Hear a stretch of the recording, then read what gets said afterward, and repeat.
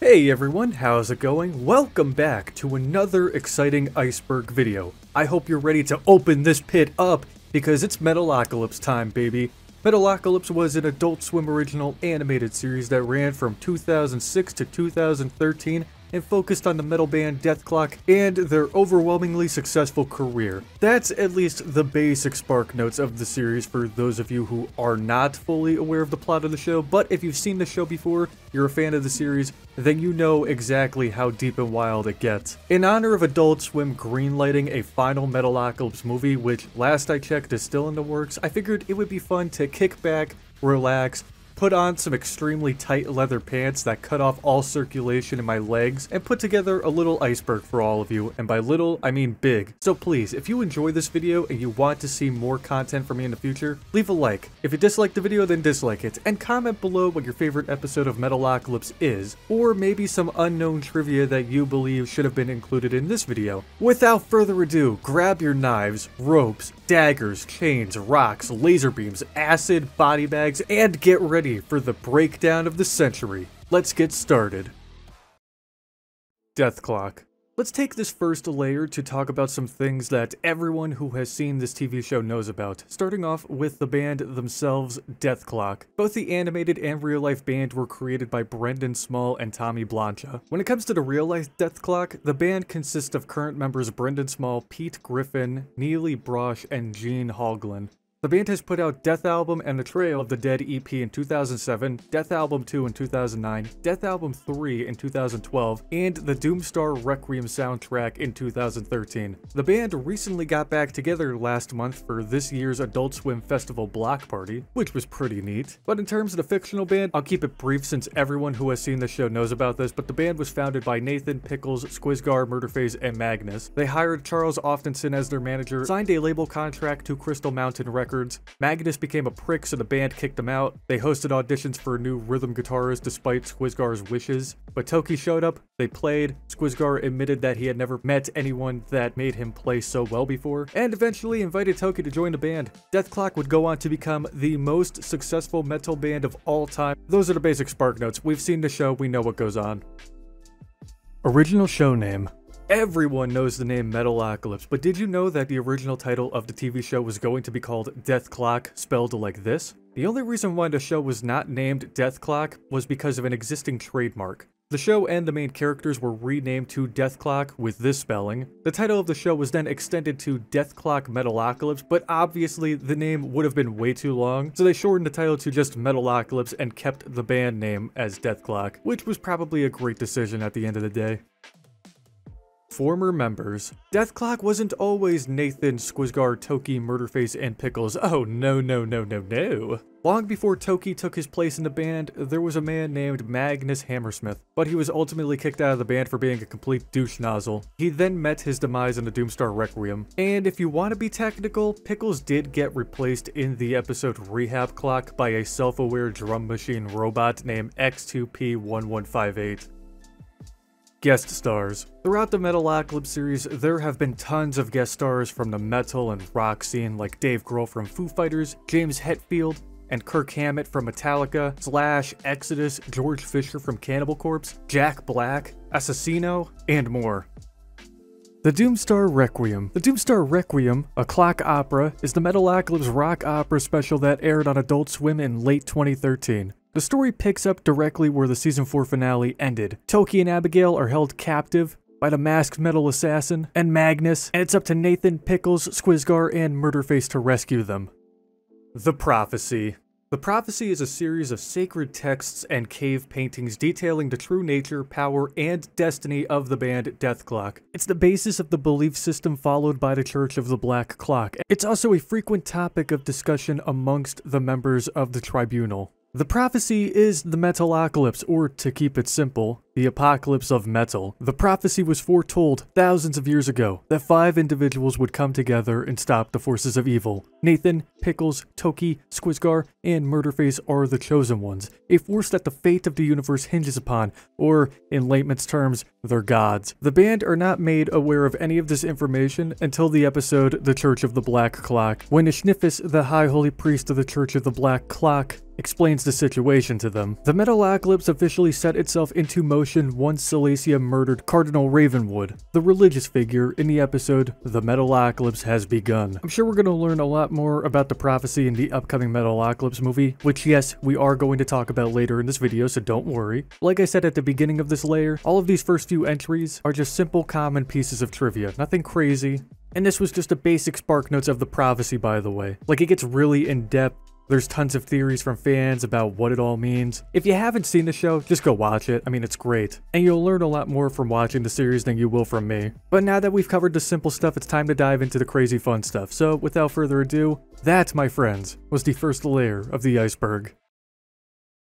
Murderface is gay. So there's a strong possibility that Murderface is gay, or at the very least, he's bisexual. I think about 90% of us could agree that he definitely has some form of interest in men. I mean, the evidence to suggest that Murderface has an interest in men is definitely present throughout Metalocalypse. There was a post made by a deleted user on the Metalocalypse subreddit, which says the following. I have a theory that William Murderface was written to be someone who is a repressed homosexual and that he hates himself for it. I also think that in the finale of Metalocalypse, he would have finally come to terms with it. Think about it. Murderface is filled with self-hatred, can't get a woman to sleep with him even though he is in the biggest band in history, even though he's the bass player. That's no excuse when you're in a band that is the Beatles times 100. He refuses to eat anything shaped like a dick, but in the same episode is found licking a hot dog. He has paraded around naked in front of his other bandmates even though it makes them feel uncomfortable, almost as if he's trying to come out. There was one episode where the Death Clock doctor jerked him off, which led him to have terrifying visions about being gay, and he attacked Toki while they were recording inside the ocean in season 4 after yelling, "At this point, I'll take anything." I think it was actually a pretty significant part of his character, and Brendan Small mentioned how they had been setting up things from the very beginning. What are your thoughts? Yeah, I basically agree with this entire thing. I could recall other moments where Murderface was providing us viewers with subtle hints that he finds guys attractive, but I'm very much still under the impression that he's bisexual, because in that exact same episode where he does get fondled by the Death Clock doctor, he's thinking about girls while getting fondled. I don't know, you guys can let me know in the comments below what you think. Nathan is Native American. So yeah, Nathan Explosion is white and Native American. Don't believe me? Fine, I get it. You don't trust me. You know, I feel like we're drifting apart anyway. I am so sorry. I'm working through some emotional issues. But yes, Nathan Explosion is white and Native American. For starters, on his dating profile, he has his ethnicity listed as white and Native American. And sometimes throughout the show, people will refer to Nathan as Tonto, which is a fictional character created by George W. Trendle and Fran Stryker. Tonto is the Native American companion of the Lone Ranger, and usually whenever someone refers to Nathan as Tonto, they get the complete shit kicked out of them, except this fucking punk. Also, in a Revolver magazine interview with Nathan Explosion, which we are going to cover in a later entry, the interviewer asked how Native American culture influenced him. And Nathan replied with, "I'm not really sure. I mean, I enjoy gambling and cigars. Is that what you mean? I also have very vivid dreams like Native Americans do when they dream walk, but I think that's because I eat ice cream and pepperoni before I go to bed. People call me Tonto sometimes. Is this what you're looking for answer-wise? I'm also an 84th Yanimego Indian. They were, cannibals. So yeah, that's dormant within me somewhere." And also in the season 2 episode Death Corraldo, we learned that Nathan's grandmother had an affair when she visited the Amazon.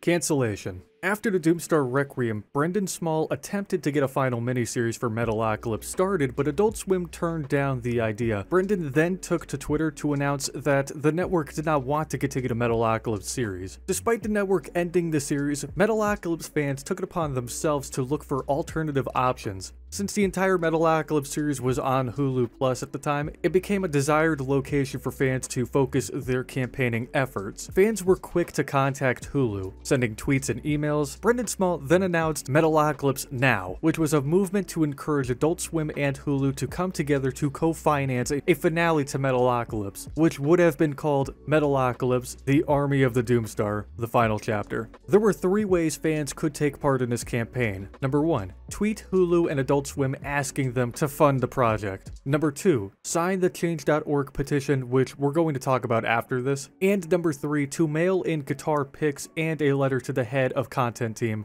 at Hulu HQ. However, even after crowdfunding $2 million for the project and gathering fans all over the world to convince the network to give the show a proper finale, Adult Swim still said no. According to Brendan, Adult Swim was just not interested in making any more Metalocalypse episodes. It wasn't just a funding issue anymore, it was just a lack of interest. Brendan feels like some fans of the show might have drove the network insane during the Metalocalypse Now campaign, and they just took it personally. Rumors and speculation online suggest that Brendan and Mike Lazo or some Adult Swim execs just did not get along super well, and that might have been what ultimately put the bullet in the turtle's hooves. Wait a minute, what the fuck did I just say?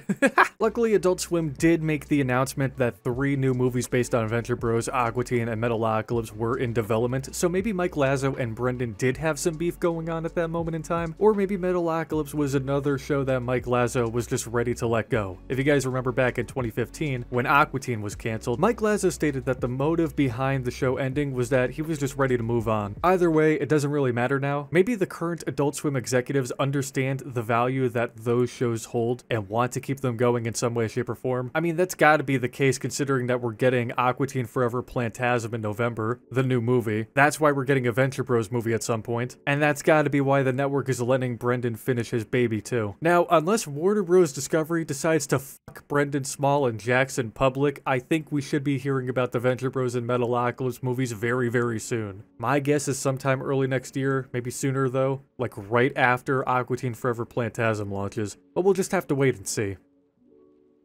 Metalocalypse petition. I did touch upon this entry in my Adult Swim Iceberg video, make sure to check that out after this, and I did briefly mention this petition in the last entry, but Adult Swim reacted to the Metalocalypse Now movement in a very hurtful yet hilarious way. Like I mentioned previously, Adult Swim negotiations to get a final Metalocalypse series fell through, so fans of the show and Brendan started a movement asking Hulu and Adult Swim to co-finance the project. Fans were also encouraged to send guitar pics to Hulu, tweet the networks, and persuade them to give Brendan the chance to finish the series. And well, Adult Swim, known for being the network kings of pranks and trolls, took notice of this movement and struck back hard. The network live streamed their own fax machine and basically made a deal with fans. If they received 25 forms that consisted of at least 125 words on why the show Metalocalypse should be brought back, and fax them over to the network's office, they would sign the MetalocalypseChange.org petition to bring back the series. However, Adult Swim's endorsement of this petition in no way whatsoever brought back Metalocalypse, and it was never guaranteed in the first place. So during that live stream, hundreds of petitions flooded the fax machine, but they were all faxed straight into the garbage can. Fans then started to fax other pictures like Nicolas Cage and even porn out of frustration, anger, and well, I guess because it was funny at the time too. But yeah, the network never really planned on bringing the show back despite the outcry from fans. They took part in this campaign to essentially make fun of everyone attempting to bring the show back. I don't think this matters, but I'm gonna say it anyway. The Metalocalypse campaign was sponsored by Rocksmith, Razer, IWD Publishing, Metal Injection, Metal Sucks, Adrenaline PR, Metal Blade Records, Outer Loop Management, and D-Dub Designs. So a lot of metal media magazines, Razer, the computer brand, Rocksmith, the game, etc. were all behind the idea of Metalocalypse returning for one final special. Of course, this movement was also endorsed by Kirk Hammett of Metallica and other personalities who have been a part of the show, but I guess that wasn't even enough to bring the show back. But it's okay, it's okay, it's okay. Wait till the next entry. We're going to talk about something exciting. Metalocalypse movie. So 3 Adult Swim original movies have been known about for a while, so whatever. Spoiler alert, Brendan is finally getting the chance to finish up the Metalocalypse saga. Thank God. Back in 2021, it was announced that 3 movies based on Aqua Teen, Venture Bros, and Metalocalypse were in the works, and would be straight to DVD, and then they would premiere on Adult Swim and HBO Max about 6 months later. You know, unless Warner Bros. Discovery decides to shit in a network's bed and take them to court. The Aqua Teen movie has been announced, thank God. It was actually announced back in August. It's called Aqua Teen Forever Plantasm, and it looks fantastic. However, I haven't heard much on the Venture Bros project yet, but according to Brendan Small on Twitter, the Metalocalypse movie is in fact in the works. My guess is that it's probably going to be called Metalocalypse: The Army of the Doomstar, like the finale miniseries was planned to be called. But Brendan had years to formulate some new ideas for this finale, so we'll just have to wait and see what happens. But unless Warner Bros. Discovery decides to start touching everything Adult Swim related, you know, getting their dirty little hands on all the animation studios, we should be seeing the finale to Metalocalypse either late this year or early next year. That's just my educated guess though. Actually, wait, I lied. I do have a rough idea of when the Metalocalypse movie is going to release. Deathclock recently played at the Adult Swim Festival in Philly back in August, and during the festival, it was confirmed that the next chapter in the series would release in 2023. So hopefully none of us die in the next like 4 months. Fictional albums. So in the real world, we know that Deathclock has released Death Albums 1, 2, and 3, the Trail of the Dead EP, and the Doomstar Requiem soundtrack. And if you want to be technical, Galacticon 2 Become the Storm. But we'll talk about that later in the video, so don't worry. But anyways, those are all of the known albums, but in the Metalocalypse series, we get to see 3 fictional albums. Deathwater only exists in the show, although some of its songs are included in Death Albums 1 and 2. An unnamed album featuring the band members shirtless and edited to give all of them a ripped physique exists, and Seething Vortex, the album that is destroyed by Nathan in Season 4. And if you take a look at the back of the album, you could see the 17-song track list, which don't ask me to pronounce any of these names because I have no freaking idea. Unreleased songs. So there's actually quite a few tracks that were featured on Metalocalypse that were never officially released by Deathclock, like Banana Stickers, Sewn Back Together Wrong, I Am's a God. I think the Death Wedding song wasn't officially released. Was Crush My Battle Opponent's Balls released? I don't think so. There was a throwaway gag where Pickles and Nathan discussed a song called Guts, Punch, Balls, Throw Up, which, judging by the title, sounds pretty metal to me. I think the Snakes and Barrels cover of Kill You never officially released, I think. I don't know, there's plenty of songs that were either shown on the show or were just throwaway gags that I wish had official releases. Like, why can't we hear what Guts, Punch, Balls, Throw Up actually sounds like, Brendan? Come on, man. Remember Guts, Punch, Balls, Throw Up? Remember that? We go dick a deck a dick a deck a doodly deck a doodly. But that, my friends, was the second layer of the iceberg.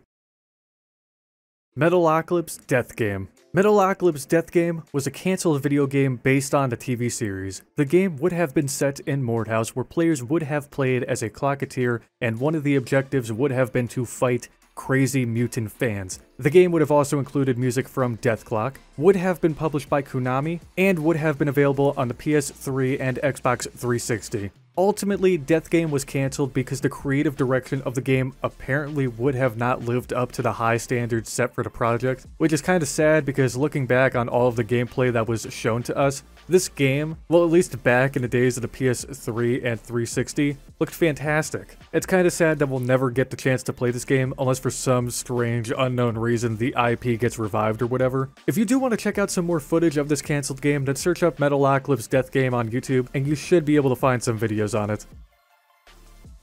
Guitar Hero Rocksmith Brutal Legend features. Remember that time that Deathclock music was featured in the Guitar Hero franchise?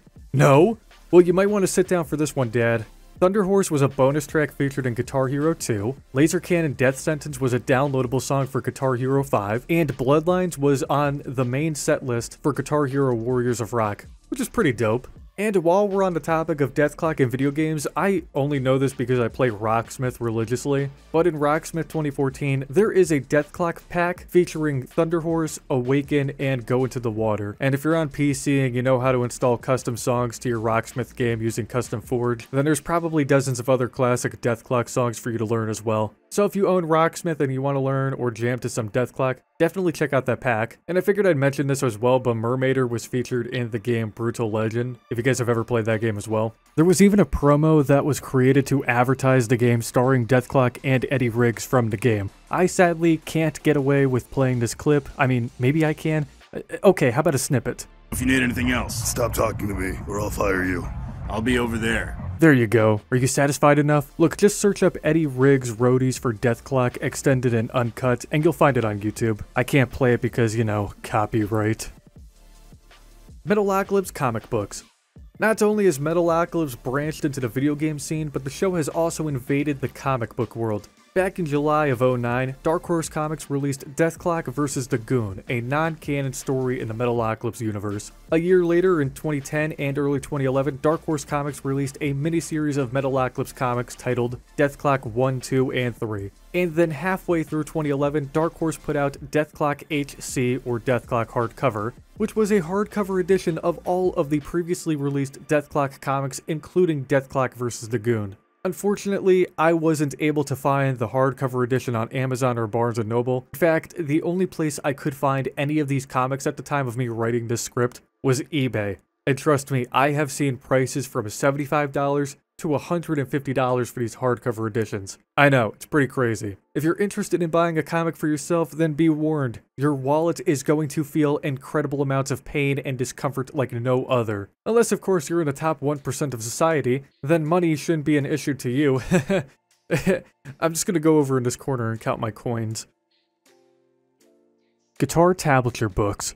In case you're feeling frisky, your old classic, and you don't want to learn Deathclock songs using Rocksmith 2014, then don't worry, I got you covered, baby. I'm sorry, I'm never gonna call you that again. There are a few Deathclock guitar tablature books in existence. I believe there is a tablature book for each Death album, so 3 tab books altogether. I've seen some used tab books on Amazon for $55, and I've also seen some for over $700. Yeah, I know, it's kind of ridiculous, but I don't believe these books are printed anymore, so it kind of makes sense why they go for such a high price online. Like I said before, if you have the assets and you love anything and everything Metalocalypse and Deathclock related, and you need these books for your collection more than a fish needs water to breathe, they're out there online for you to buy. Again, I'm just gonna sit over in this corner and just count my loose change.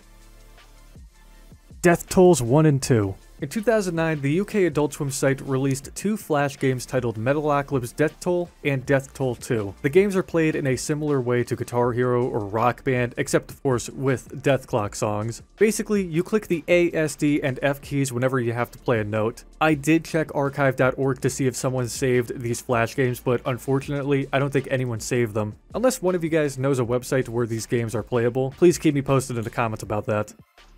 Deathclock, fact or fiction? So Loudwire is a rock and media metal magazine. They talk about new music from popular bands in the scene, and they have a series on their YouTube channel called Wikipedia Fact or Fiction, where they invite members of bands and solo artists to discuss what exactly on their Wikipedia page is fact or fiction. Most of the time the information is accurate, but sometimes artists will have to clarify or correct some information that is presented on their wiki page. And it's pretty interesting to watch if you are curious to learn more about your favorite bands and artists. Like they've had Rob Zombie on, Richard from Rammstein, I believe Amy Lee was on an episode of 1.2. While in one special episode of Wikipedia Fact or Fiction, Grant Hartman sat down for a call with none other than Nathan Explosion, Squizgar Squizgolf, and Pickles. Yes, members of Deathclock were on an episode of Wikipedia Fact or Fiction back in 2016. So technically it was Brendan Small doing the voices on a call, but it was still really cool. Definitely give it a watch if you want to learn more about Deathclock, what's true and false about their Wikipedia page, or if you just want a good laugh, because it is pretty hilarious. Nathan Explosion Revolver Interview. Similar to Deathclock Fact or Fiction, we have yet another instance of Deathclock being interviewed by a real rock magazine. This time around, it's Revolver. Revolver sat down with Nathan Explosion back in November of 2012 to discuss topics like his early days, to Deathclock, to... You know what, why don't I just read some of this interview for you? What do you remember about being born? Nothing. I remember nothing now that I think of it. Now I'm starting to wonder if it even happened. Fuck! I may have not been born. That's weird. I never thought of this before. I might be the only living person that wasn't even born. Fuck. How did you spend your first million? Bud Light. Next question. You were once governor of Florida. What was the hardest part of being in charge? Waking up early for meetings. That's probably the only reason I wouldn't be president. That dude's gotta wake up early, and I'd rather die than wake up before 2 p.m. I'm fucking serious about that. Fucking wake up. Fuck that shit. Looking back on your life so far, what are you proudest of? Shit, that's a tough one. Shit, I mean, I guess I'm proud of nothing. I'm not very proud of anything. I'm not proud of the success or the money or anything. I'm vaguely proud of the amount of sex I've had. But I mean, the idea of looking back on my life seems like something Oprah would do to try to get you to be vulnerable, so I'm gonna go the other way and say, you. I'm not proud. I'm angry. Fuck you for trying to make me vulnerable. When did you start learning French? Has it ever gotten you in trouble while on tour in Canada, France, or Africa? I got lost and missed the bus in Montreal once while on tour, and this nice group of beautiful young strippers took me in and took care of me for a few weeks. In exchange for pleasuring them sexually, they would teach me remedial French. A pretty good deal, any way you slice it. Now I know enough French to order a burger and get a lap dance. Okay, that's enough of that. Soundgarden's Black Rain music video. How many of you out there know who Soundgarden are? Raise your hands. Alright, good. I hope all of you do, because they're one of the greatest rock bands of all time. Rest in peace, Chris Cornell. Anyways, back in 2010, Soundgarden released a music video for their song Black Rain. Now I know what some of you are probably thinking. What does this have to do with Metalocalypse? Why do you always blue ball us, you bald bastard? Well, hold on, Melissa. Alright, I'm getting to the point. God damn. If you take a look at the Black Rain music video, you might notice some familiar faces. Yeah. Deathclock are featured in this music video. In fact, the animation style is very similar to Metalocalypse the show. But how is this possible? How is this possible, Jonathan? How do you know? Well, the music video was directed by the one and only Brendan Small. Great song and an awesome video. Definitely give it a watch. King of the Hill crossover. So in the Metalocalypse episode Deathmas, we see Murderface and Nubbler host their Christmas special, which is funded by the Christian Church. And during the commercial break of the Christmas special, we see two familiar looking characters appear on screen. It's an ad by the Christian Church, and it features, wait for it, Hank and Bobby Hill. Now, obviously, they don't look 100% like their King of the Hill character designs, but these two are indeed Hank and Bobby Hill. And if you don't believe me, listen to their voices. I wasn't picked for the team. That's alright, son. God loves you. I remember first seeing this episode and just laughing my tits off because it was just so unexpected. And as a kid, I used to just laugh at everything, but that's besides the point. Plus, Hank and Bobby Hill voice impressions is like a very popular inside joke amongst my group of friends. Like sometimes we'll randomly just start speaking with a Hank or Bobby Hill voice. Hey, Dad! Whoa! I don't know, it's just really hilarious. So whenever I hear those two voices, I just cannot contain my laughter. Mentioned in other Adult Swim shows. Believe it or not, Metalocalypse has sort of made some crossover appearances in other Adult Swim properties. For example, in China, Illinois, Season 3, Episode 1, there is a character with dreadlocks named Cinnamon, which kinda resembles Pickles during his Snakes and Barrel days. The name pun is also a dead giveaway, that this is a reference to Pickles from Metalocalypse because both characters are named after food and don't have a last name. And I also believe the name Cinnamon could be a reference to when Pickles stated that he tried to buy a cinnamon bun franchise. I tried to buy that cinnamon bun franchise thing, but Oh yeah, what the hell? too drunk. And you know what's funny? I guess a lot of people love Pickles because he also makes an appearance in the Rick and Morty comics, specifically issue number 5. There's probably other Adult Swim references, but these are the only two I could find. And the only reason I know about these two little nods to Metalocalypse was from a YouTube channel named Minty Shit. Great name, by the way. They did a whole video on Metalocalypse facts, so if you want to check that out, give it a watch. But that, my friends, was the third layer of the iceberg. The death theme lyrics debate. So there's a debate going on about what the lyrics for the Metalocalypse opening song are. You know, that little ditty that Brendan Small growls? You know, the part that's like, do do do do do do. Well, people online are questioning whether that line is do anything for Deathclock or doodly ding dong tick-tock. And I've even seen some people think that it's supposed to be doodly ding dong Deathclock, which is also a possibility. This person claims that they have the tablature book and it says doodly ding dong tick-tock, and that Brendan's been writing weird lyrics like that since Home Movies, which is another classic show that he created, by the way. But this does make sense because, for example, the birthday song from Home Movies is something like, birthday is a doodly doo, a ding dong doodly doodly ding dong doo. Yeah, it's just a bunch of nonsense like that. This person believes that the point of the line is that you could basically say whatever you want in a death growl, and it'll sound metal, and it'll also sound like that one part in the death theme that nobody really knows what it's supposed to be, which makes sense too. This person owns Season 2 of Metalocalypse, and whenever they turn on subtitles, the opening line for the theme is do anything for Deathclock. Apparently this is also the case for HBO Max. Well, according to azlyrics.com, the lyrics are doodly ding dong TikTok 5 times, then Deathclock 4 times, then we'll teach you who rock, Deathclock 2 more times, then it's Squizgar, Squizgelf, taller than a tree, Toki Wartooth, not a bumblebee, William Murderface, Murderface, Murderface, Pickles the drummer, doodly doo, ding dong, doodly doodly doo, and then Nathan Explosion. I think I'm having a stroke. Also, if you just listen to the original prototype version of the death theme, the lyrics are doodly ding dong TikTok. So which team are you guys on? Team Doodly Ding Dong TikTok or do anything for Death Clock? Or are you Team Doodly Ding Dong Death Clock? I'm gonna have a stroke. Nicki Minaj Metalocalypse drama. I actually learned about this from Minty Shit. I mentioned her previously in another entry, and I thought this information was pretty interesting, so I'm including it here for you guys. But apparently back in 2014, Nicki Minaj put out a lyric video for her song Only, and it was heavily criticized to bejesus and back for using Nazi-like imagery. Nicki then went on to Twitter, the greatest social media platform on the face of the planet, I'm totally not joking or anything, and stated that the artist who created the lyric video was influenced by Metalocalypse and Sin City. The piece of Metalocalypse media that really inspired the lyric video for Only was Death Clock's music video for The Gears. And obviously that didn't fly super well with a lot of Metalocalypse fans. So a day later, Brendan Small responded to Nicki on Twitter with, "Dear Nicki, if you want help with your videos, all you have to do is ask and get a bigger budget." Brendan then went on to talk about the situation with Metal Insider. "They seem to be confused about art," Small told Metal Insider. "Our video was influenced by Russian war propaganda art, very stylized World War II satire urging people to enlist in the Death Clock army. The story itself is about a man enlisting and giving his life to become a clocketeer, which is a glorified roadie. When we play it live, people are pretty transfixed. I wanted to make a video that convinced regular people to join the army, granted one that doesn't exist, and who knows, maybe they would."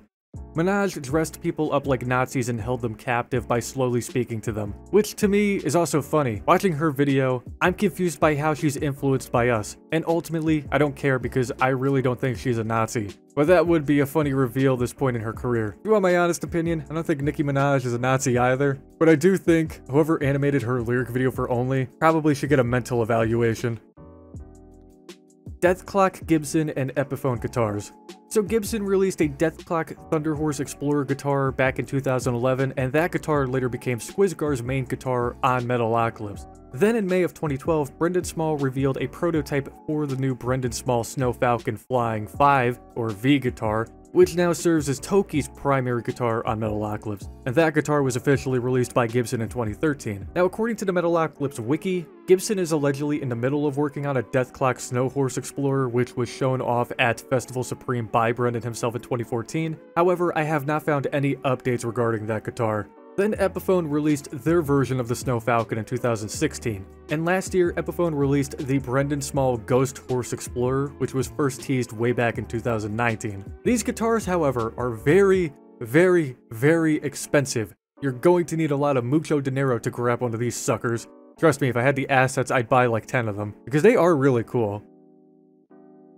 Death Clock figurines. Back in 2008, Shocker Toys released a very limited exclusive, brutal, heavy Metalocalypse figurine set containing Nathan, Toki, Pickles, Squizgar, and Murderface. The collectible figures first made their debut at the 2008 Comic-Con in San Diego. Only 500 pieces were ever made, and they went for like 80 bucks at the time. However, if you want these figurines today, get your checkbook out now. You're going to be spending a lot of money today. You better start selling your crypto investments. Not that those are even worth anything now. I've seen these figurines on eBay for like over $1,000. They're quite rare in today's climate. So if you're one of the 500 people who have these figurines, you've earned my respect. Not that you need respect from a dumbass like me. I'm just saying, I think it's really cool that you have those and don't ever sell them.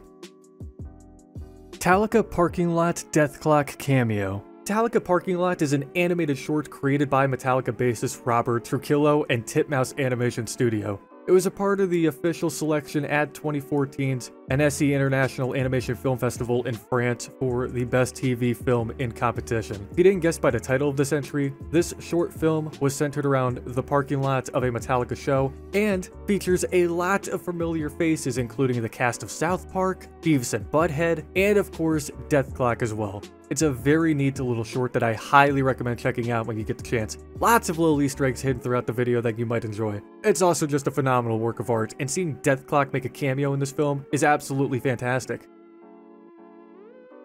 The Sopranos Metalocalypse feature. You guys ever watch The Sopranos? It's one of the best television series in the history of television, my friends, and I'm genuinely not talking out of my ass right now. It's actually a fantastic show. If you've seen it, then awesome. If not, then I'm probably going to call your mother up after I'm done recording this segment. In the Season 6 episode, The Blue Comet, you could see AJ in the psychiatric care facility watching the Metalocalypse episode, The Curse of Death Clock. It's only a few seconds, but it's a great few seconds. There was also a previous episode where AJ is seen watching Aqua Teen, which is also really neat. I don't know, it's little crossovers like that make me very happy. Florida and Australia in chaos. After the events of DeathGov and Nathan leaving the state of Florida, well, the entire state was left in a disastrous position full of crime and blood, which kinda sounds pretty metal, I'm not gonna lie. And Scrambles the Death Dealer didn't really help either. Honestly, I think the United States just kinda dropped Florida from the country as it was just unrecoverable, which I totally think they should do in real life, but that's besides the point. The economy tanked, people died, except for the ones who either got away in time or somehow survived and continue to travel a deserted wasteland of Florida for happiness and metal. But despite all of that, Nathan Explosion was still the best damn governor those people ever had. And once Seth, Pickle's brother, became the head of Death Clock Australia, the entire country just fell apart because Seth basically diverted the entire police force to protect him from any assassination attempts by the Revengeancers. So Australia just became a clone of Florida, which is kinda gross. You know, the crime rate went up, buildings burned to the ground. Australia essentially just became that mission in Black Ops 2, where you're driving through Los Angeles and all of the buildings are coming down. That's basically what Australia turned into. Basically, these two places in the Metalocalypse universe have descended into violent anarchy. Darksiders 2: Death Meets Death Clock. Back in 2012, Darksiders 2 released to the PlayStation 3, Xbox 360, Wii U, and PC. If you haven't played the game, it's alright. One of the many ways THQ promoted this title was with the help of Death Clock. So at some point during the promotional period of Darksiders 2, Adult Swim released an ad featuring Death Clock playing the brand new Darksiders title.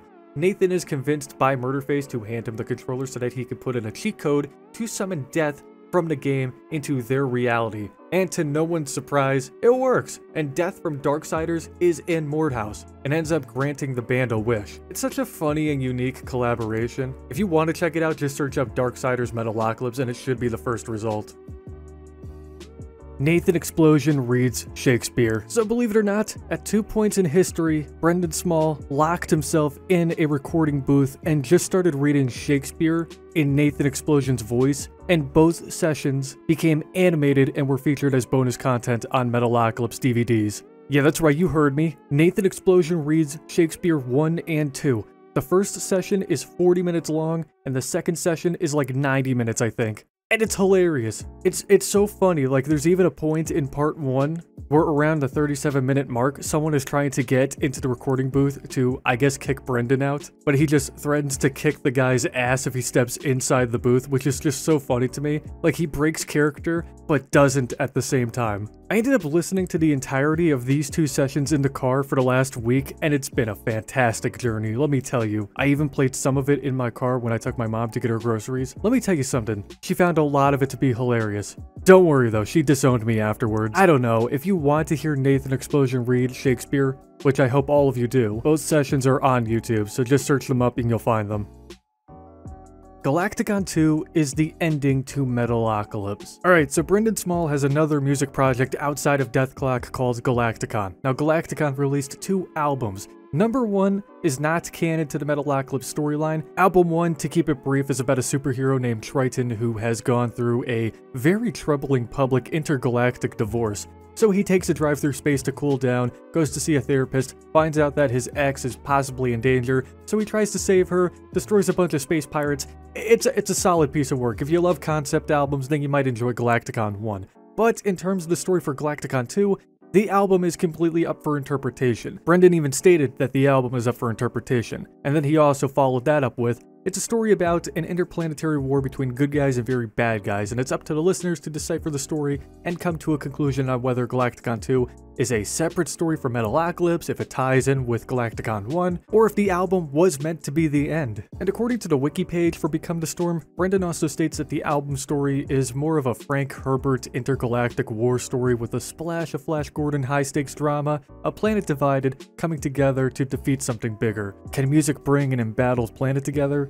Or are people really attracted to the calm lure of evil? And then he mentions that in retrospect, this could also fit the Lovecraft world. There is dread, there is manipulation of senses, etc. Do you guys notice how the story in Galacticon 1 is more in the listener's faces rather than being super vague like in Become the Storm? Because again, Brendan stated that the sequel record is completely up for interpretation. Well, Galacticon 2 is heavily speculated by fans to be the unofficial, in multiple quotes, ending to Metalocalypse. Now, prior to Adult Swim announcing the brand new Metalocalypse movie coming next year, I 110% believed with all of my heart and soul that Galacticon 2 was canon in the Metalocalypse storyline, and I'll explain my views in a second. However, my opinion has since changed. Because we're getting a new movie, that ultimately means that Brendan is working on brand new Deathclock music. So here's my point. If Galacticon 2 really was the ending to Metalocalypse, I think it's about to be completely retconned. But let's pretend for a second that the brand new Metalocalypse movie is not happening. There's no new music coming out. There's no movie coming out. Galacticon 2 just released. We're still living in a shitty timeline.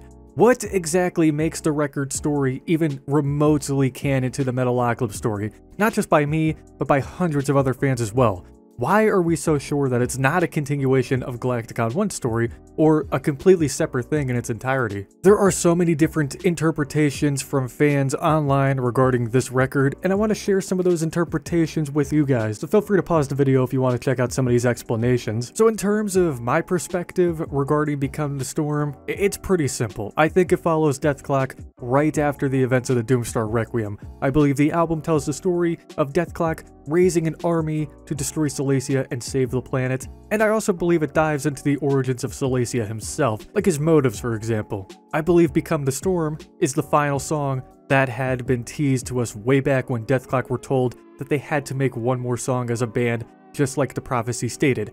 And I believe that Nathan is using Become the Storm as a way to unite everyone on Earth to band together and prepare to fight a war. There's also a lot of keywords that are mentioned throughout the record, like Falcon, Ocean, Clock, the Star, Pentagram, that could possibly correspond to moments in Metalocalypse like Falconback or the Doomstar, etc. When I listen to the song Nightmare on Galacticon 2, it sounds to me like it's from Silesia's perspective, and what I believe gives that away is the lyric, "I am half of what I used to be." Silesia is the half-man after all. And maybe Ocean Galactic is about Nathan having a conversation with his whale spirit guide. To Kill a God, maybe that's the song that plays during the battle with Silesia, and where he ultimately meets his demise. The only thing that sounds odd is the fact that Deathclock have to go to space. I mean, Brendan did say it was an interplanetary war between good and evil, unless that was just a cover-up, but who really knows, right? Now, because this is a Galacticon record, I think Triton from the first record does play a role in the second album,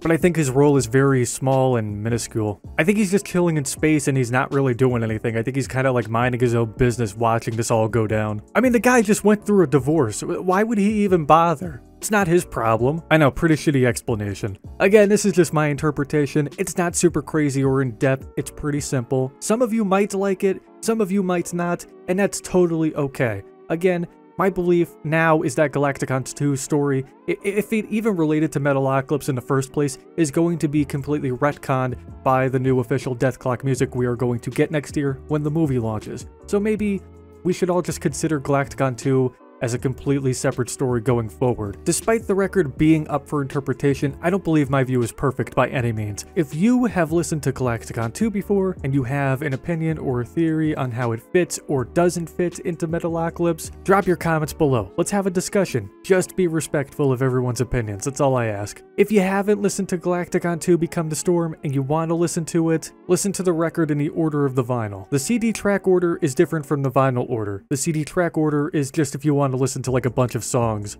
If you want to listen to the story and decipher it, listen to the vinyl order. And that order is Some Days Are For Dying, Nightmare, The Ocean Galactic, The Agenda, My Name Is Murder, Exodus, Icarus 666, Become the Storm, Could This Be the End, and Rebuilding a Planet. Now besides the story, what makes this an official, unofficial, whatever Death Clock album is the fact that Galacticon 2 was created by some of the same musicians from Death Clock, being Brendan Small, Gene Hoglan, and even Brian Beller. Gene Hoglan stated in an interview that the lyrics, the music, and everything about this record in particular is Death Clock styled. So hey, maybe Gene Hoglan confirmed it right there, that this was actually a Death Clock record and they just couldn't call it that. Alright, no more Galacticon talk. That was enough talking for like a day. Death Clock Fountain, AdultSwimShop.com. This entry could have honestly been higher up on the list, but I kinda wanted to put the weird stuff towards the bottom. I don't know. That's usually a struggle I have with these icebergs and creating them. It's always hard to decide whether you want to put something at the top or the bottom, because I do think Death Clock Fountain is very well known, but at the same time it's so fucking weird that I kinda want to put it at the bottom. But anyways, in 2010, the Adult Swim shop offered a Metalocalypse fountain based on the one owned by Death Clock. Yes, this was a real product that Adult Swim sold on their merch website. They also sold a Meatwad hot air balloon. Both of those products were custom made upon purchase and came with some very hefty price tags. The Metalocalypse fountain, for example, costed $40,000. However, there are no photos of the completed fountain, and to my knowledge, nobody has ever purchased this fountain or even the Meatwad hot air balloon. There was even a bumper promoting the blood fountain, which, although it says $25,000 in the bump, I remember the fountain costing $40,000 because I would religiously browse the Adult Swim shop site when I was a kid. I mean, I also used to play the Flash games on AdultSwim.com. I basically lived on that site for a few years, but that's besides the point. My guess is that they made a massive price hike because it would have been very expensive to craft and ship the fountain itself. I don't know, maybe fountains are just expensive to make or something. Although Adult Swim shop no longer exists, we do have a description of the Death Clock fountain as if it were still on the website. So in the product description it says, order a replica of Death Clock's fountain. Marble fountain, approximately 66 inches in height, 96 inches base in diameter, 8 to 12 weeks production time, ships anywhere in North America or the Caribbean. Price does not include shipping, will vary by location. $13,000 security deposit required upon purchase to weed out the jokers. Fountain is not refundable. Seriously, this is real. If you want this Death Clock fountain, you're shit out of luck, buddy, because it's virtually impossible to buy the one that was being sold on Adult Swim's merch site. Unless, of course, you know some people who are very crafty and know how to put together fountains made of marble and know how to replicate fountains from images and also have a lot of blood floating around. If you can make one of these fountains, GG.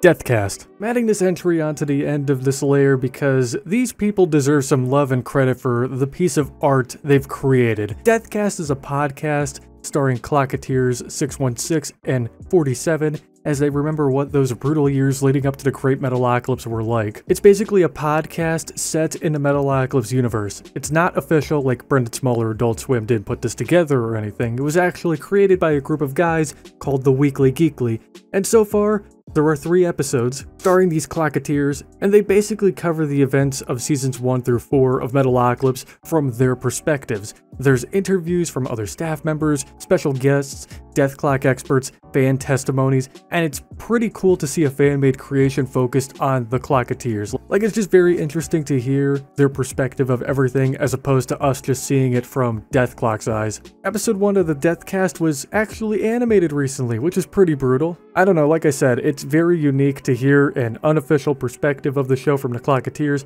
I also just like the idea of the Clocketeers having their own podcast. Like, that's just really funny to me, and it feels like something that would actually happen in Mordhouse. So if you're ever bored and you're feeling frisky and you want a good laugh, and you're tired of getting yelled at by your wife, lock yourself in the bathroom and check out the podcast and give the guy some love, because it's really funny. But that, my friends, was the 4th layer of the iceberg. Episode 1 Storyboard Error.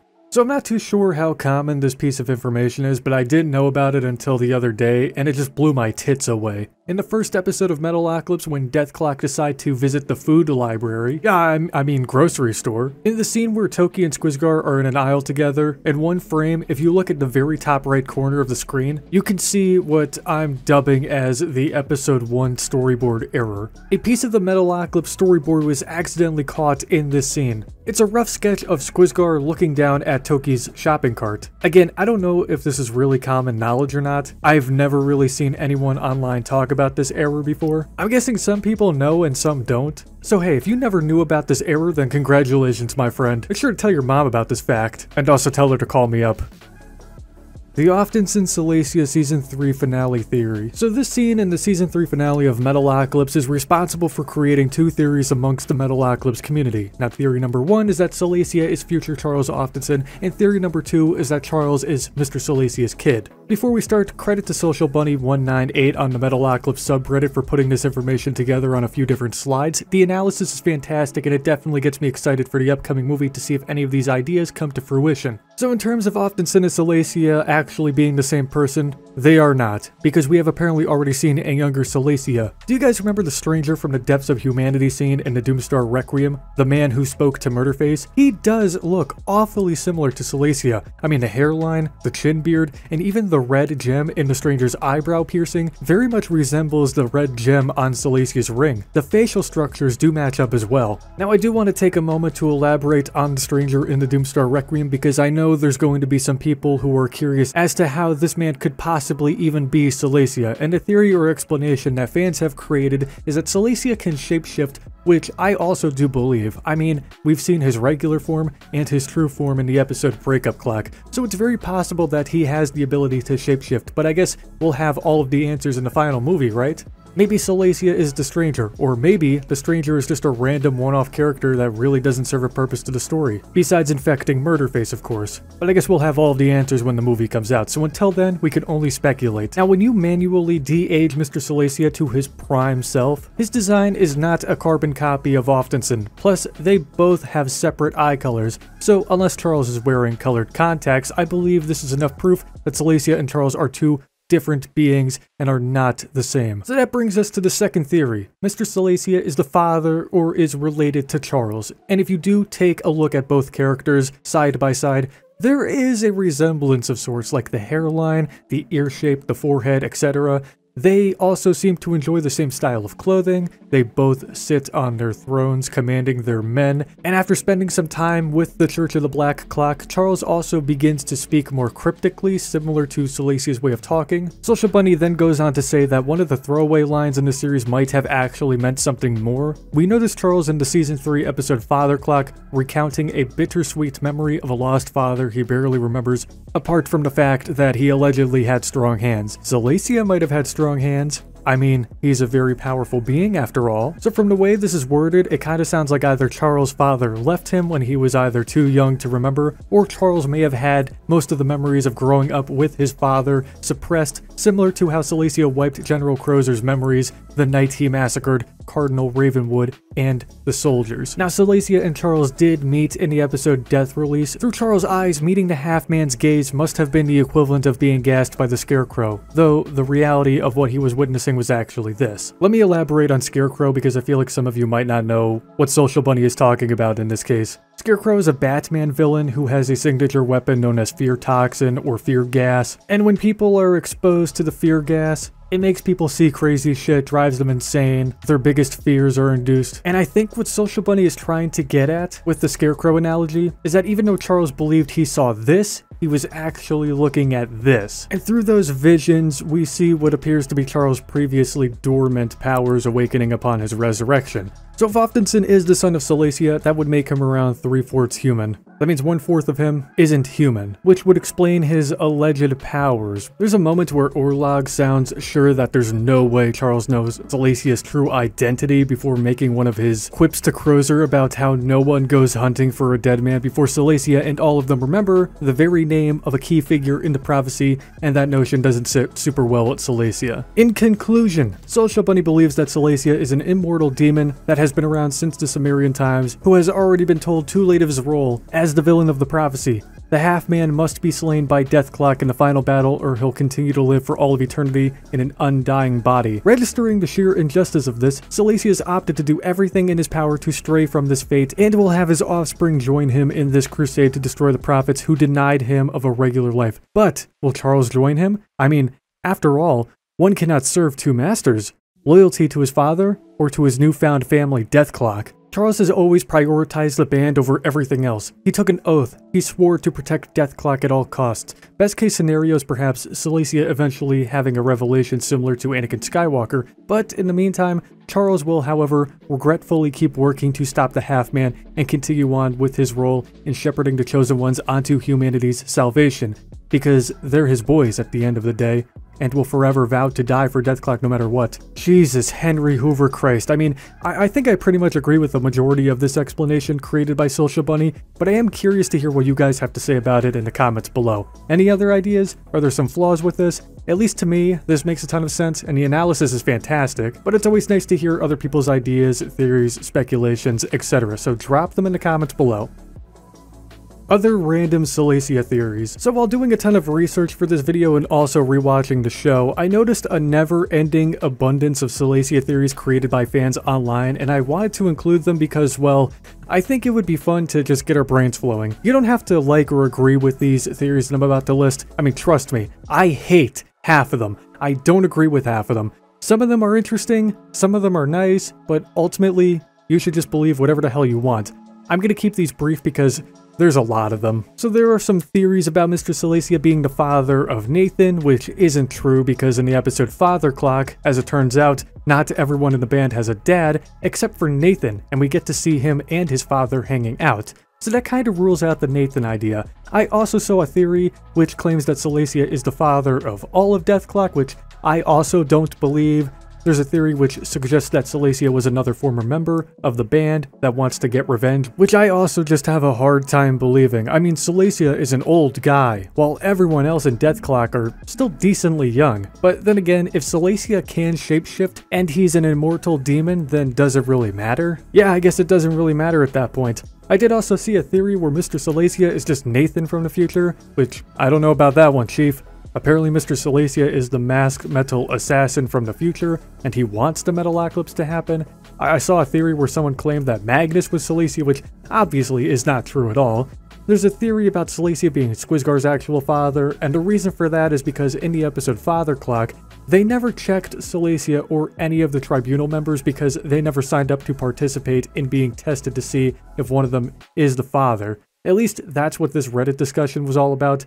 It's so interesting to see other people's perspectives. This deleted user thinks that Silesia is going to play Squizgar as a trap card against Deathclock, and that he will ultimately be the traitor and not Murderface. There's a theory where water is the way to destroy Silesia, which I'm personally a big fan of. I mean, number one, because water is life, I drink it every day, but also because water in the ocean seems to be a reoccurring theme with Metalocalypse. Like Deathclock go underwater to record music sometimes, a whale speaks to Nathan. Silesia did not go after Deathclock when they escaped in the submarine, so maybe water is the key to stopping him. I mean, look, at the end of the day, you can believe in any of these ideas. I'm not your dad, I'm not your dom mommy, I'm not your kinky grandmother. I like some ideas, I don't like others.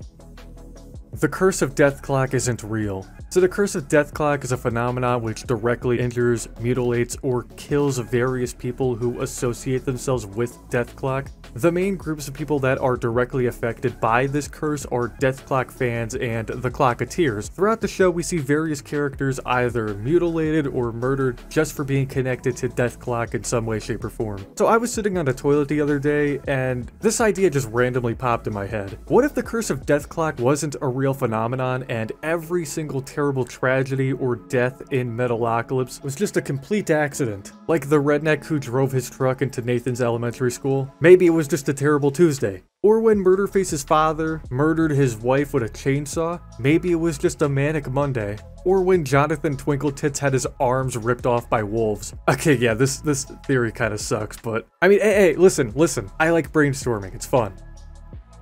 The aftermath of Seething Vortex. So Seething Vortex was the album that Nathan destroyed in season 4. The tracks were essentially piracy-proof water tracks, and they're at the bottom of the ocean now, and they can never be retrieved. So that ultimately means that the ocean is now full of Deathclock. And according to this theory, the planet will gradually become full of Deathclock as its music flows through the water cycle. Eventually, it will rain Deathclock long after the band is gone, possibly after they've either died or ascended to true godhood or whatever happens in the final upcoming movie. And I'm not gonna lie, that's probably the most metal theory I've ever heard about the show. Like, even this person agrees.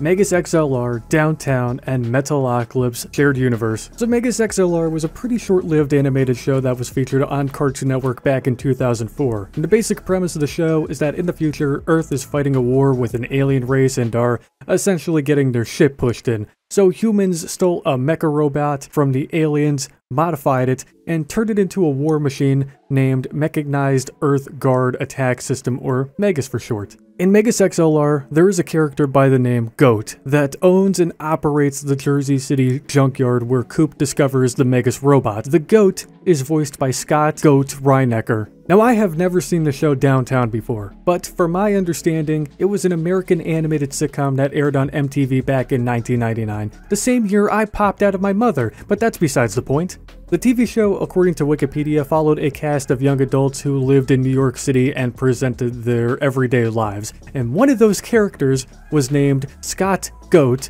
voiced by, you guessed it, Scott Goat Reinecker. This was the first introduction of Scott Goat on TV. Megas XLR came right afterwards, and Scott Goat from both TV shows look very identical. So wait a minute, did Metalocalypse feature the Goat as well? Yeah, you bet your sweet tits it did. In the first episode of Metalocalypse, as the TV network is interviewing people who are in line to see Deathclock perform their coffee jingle, there he is, baby, the Goat. And guess what? He is also voiced by the one, the only, Scott Goat Reinecker. Same character in all three shows, voiced by the same exact guy. So this theory suggests that Metalocalypse, Downtown, and Megas XLR take place in the same exact universe because all three shows share the same character, Scott Goat. So is it true? I mean, nobody is saying that it isn't. It's totally possible.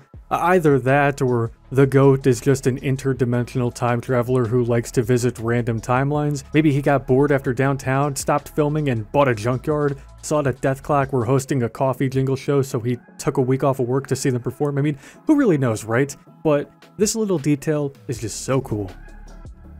Pickle's real name is Pickle's Barrel. I saw this post on a Metalocalypse subreddit and nearly had a stroke. This is officially a new headcanon for me. So everyone in Deathclock has a last name, except for Pickles for some strange reason. We only know him as Pickles the drummer. Doodly-doo. I'm not gonna start that shit again. But surely he has a last name, right? Well, let's take a look at his past. He was the frontman of Snakes and Barrels at one point, and the band's name, Snakes and Barrels, is a very obvious parody of the real-life band Guns N' Roses, correct? Which might make Pickles the Axl Rose of Snakes and Barrels. Axl Rose, Guns N' Roses. Pickles Barrel? Snakes and Barrels. It's quite possible that Pickles' last name was in front of our eyes for years and we just didn't even realize it. Pickles' last name is probably Barrel. Pickle Barrel, Axl Rose, Guns N' Roses, Snakes and Barrels. Come on, people, you don't see it? Don't you see what I see? I mean, it makes way too much fucking sense for me to not believe this. You could choose to believe it or be a complete denier. I will also accept Dylan Pickles as an answer. Maybe Pickles is his last name and Dylan is his first. Dylan is a name of Irish origin, and I'm pretty sure Pickles has a lot of Irish in him. Dill Pickle? Look, I'm here all week, people. I'll accept either of these as headcanon. But that, my friends, was the fifth layer of the iceberg.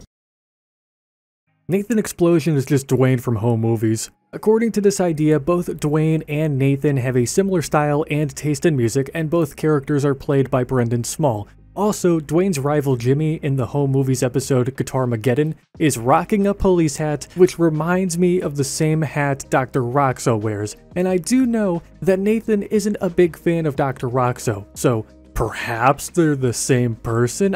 Who really knows? No, they're not. Let's be real, they're not. Younger Nathan was depicted in the episode Death Gov, so that kinda murders this idea in cold blood. I do, however, believe that these two characters definitely inspired Small when he was creating Metalocalypse. It's very possible that Dwayne was the origin for Nathan's creation, and the same with Jimmy being the inspiration for Dr. Roxo. Who knows though, right? Rick and Morty saved Metalocalypse. So I found this gem of a theory on tvtropes.org where this person claims that the only reason why the Metalocalypse movie is happening in the first place is because Dan Harmon and Justin Roiland, the creators of Rick and Morty, allegedly blackmailed the Adult Swim execs. Basically, if Venture Bros and Metalocalypse, two classic Adult Swim properties, did not get the finales they deserved, Justin and Dan would deliberately fuck up each individual episode of Rick and Morty until their demands were met. Perhaps by simply making half-hour silent black screen episodes, or by giving Justin Roiland complete control of production as the series writer and designer, and I guess to spice the deal up they threw in Aqua Teen as well. This is obviously bullshit for a number of reasons. I mean, number one, if Justin Roiland had complete control over Rick and Morty and did everything, standards and practices would probably flag every single episode for being a complete drunk mess. Then again, a drunk mess would have probably been better than what they gave us for season 4 and 5 of Rick and Morty. Although, I ain't gonna lie fam, season 6 is pretty good. The Adult Swim executives would probably fire Justin if that was a plausible option that they could choose. Probably replace him with somebody else that could also do Rick and Morty impressions. Personally, I believe that once Mike Lazo finally left Adult Swim, the head honcho, you know, the big cheese of the network, the guy who canceled Aqua Teen and Metalocalypse, once he retired, someone stepped in and said, whoa, wait a minute, what the f***? Why are these beloved TV shows not being continued? You know, let's do something about that. That's why these 3 movies are even happening in the first place. Although, I would love it if this blackmail theory was true because that would just be hilarious. Rick and Morty saved these classic Adult Swim shows. Yeah, I could see the headlines now. Whatever the case may be, I'm just happy that these 3 properties are even getting finales, although I really don't know if Plantasm is a finale to Aqua Teen considering there's been like several finales, but you know, who cares, right?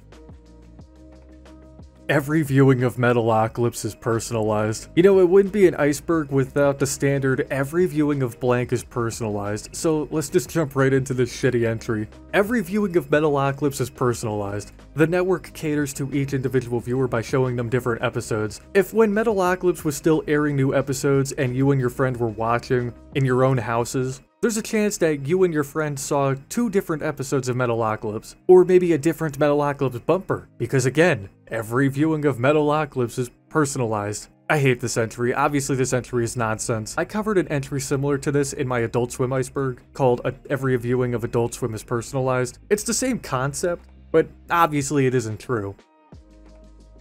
Death Clock are the Rugrats. So believe it or not, this entry was supposed to be in my Adult Swim iceberg video, but I decided to cut it at the very last minute because, let's be real, it's kind of stupid. Not that a lot of these entries aren't stupid, but like, it just really doesn't have any substance to it. But this entry has just been popping up repeatedly in my mind since I started working on this iceberg, so I'm gonna use it now and just put it in layer 6 because, well, I could do whatever I want. Death Clock are the Rugrats, and what I mean by that is that the cast of Rugrats and the bandmates of Death Clock share a common trait. Both groups are just a bunch of immature children. That's really it. There's no substance to this. It's a very... I don't even know if dumb is the right word. What's a word that I've never used before? It's convoluted. I guess Nathan would be Tommy, and Pickles would be Chucky, and Angelica would be Murderface, and Lillian and Philip would be Toki and Squizgar. I don't know, this idea just sucks. The Vagina Throne. Look, I'm very sorry for what I'm about to talk about. Why is Silesia's throne in the shape of a vagina? I mean, look at it. It's got the labia majora's mask from Legend of Zelda. It's got the menorah. Are those? I don't know the parts of that. Look, it's got everything. I guess vaginas are metal or something, which is pretty neat. I guess these dildos are just a bunch of pussies. But that, my friends, was the final layer of the iceberg. Now I'm gonna go take a nap. Well, I hope you guys enjoyed this video. Like I said earlier, feel free to comment below on some other little unknown facts that you feel should have been included in this video, and maybe I'll make a part 2 in the future. If you guys are new here, feel free to subscribe down below because it's free and you could always unsub in the future. I typically upload gameplay commentary videos about various topics on the internet that interest me, but I do try to put out at least 1 iceberg a month. So if you like iceberg videos, give my other ones a watch. And if you love commentary videos and you're feeling frisky, go check those out as well. Any support at all is greatly appreciated. But anyways, follow me on all of my social links and join my Discord server, links in the bio below. Have a great day everyone, and remember to always stay metal.